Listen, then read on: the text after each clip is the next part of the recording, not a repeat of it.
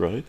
Waffle Zoo, I understand, Chicho. I just cannot stand these gross over correctional state of mind beings. It's unforgivable in my view, but I know I'm just a hard ass. Yeah, Waffle Zoo, trust me, I understand you. I've written off a shit ton of people. I'm done.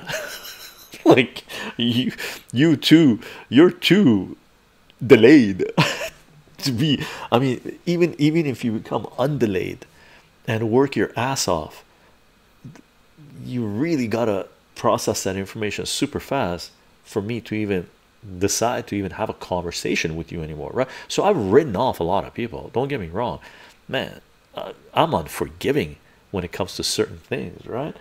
But I don't write off all of humanity because of that, because I've been proven wrong.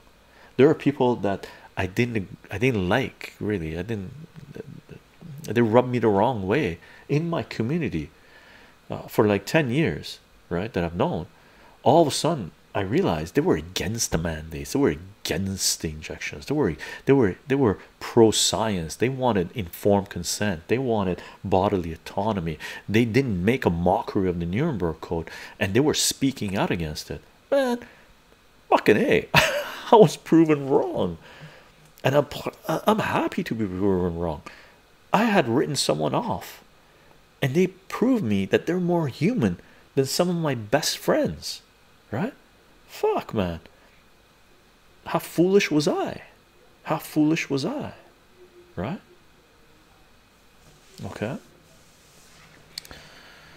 So it's just over the years I've been proven wrong. I've written people off that I shouldn't have, and I've befriended people that I shouldn't have.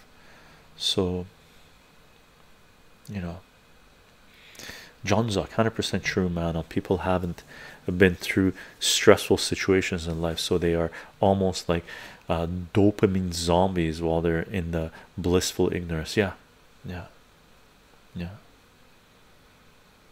We all make mistakes. We all make mistakes. That's a good way of saying it, Yo Yumi. I've made my share. I've made my share. Oof.